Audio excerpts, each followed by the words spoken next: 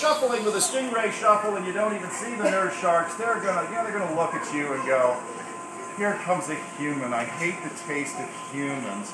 And they'll just get out of the way. You'll probably never even know they were there. But if you step on it, it'll bite you. The second reason that nurse sharks have the most provoked attacks on humans is that there's an elite group of divers all around the world. And in different languages, but they have the same proud title. And this elite group of divers is known as stupid. And what they will do is see the napping nurse shark. Perhaps they're misinformed. They've got little whiskers like catfish. They're actually called barbels. More on that later. And they'll pet the shark. They'll pet the shark, this group of elite stupid divers. Don't pet sharks. Rule 2.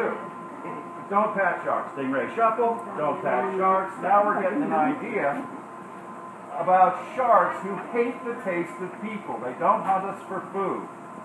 If you're very zen and self-controlled and within yourself, the best thing you can do if a shark bites you is just relax. And he will spit you out.